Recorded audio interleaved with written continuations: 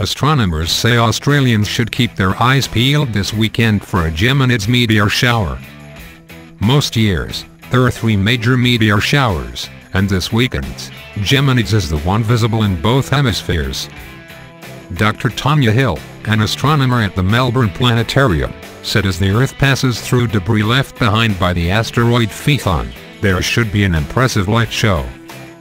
"We are actually going to be looking at debris from an asteroid that's out there in space, and the Earth is currently ploughing through it," she said. "And so all those small little chunks from the asteroid are now going to come pouring through the atmosphere, and cause lovely shooting stars."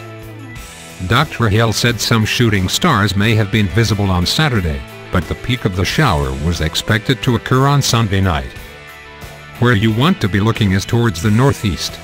We are looking for the constellation of Gemini, or the twins, which is marked by 2 bright stars known as Pollux and Castor," she said. "Now if you are further north, in Brisbane for instance, those stars will rise about 9 p.m. That's when you can start to go out and see if you can catch any of these meteor showers. As we head further south, places like Melbourne, we'll see those stars appear about 11 p.m. in the evening, or Hobart it's about 11:20 p.m. The other thing though is that a couple of hours later, around midnight local time, wherever you are in the country, the moon will actually rise, and that will drown out some of the fainter meteors.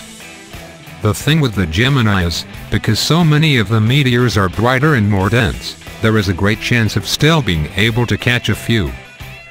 Dr. Hill said the meteor shower will be much longer lasting than regular shooting stars.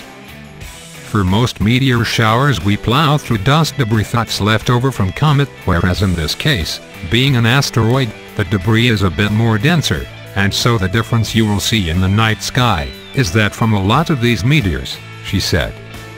"They are more long-lasting, and so you will see a much longer flash through the night sky."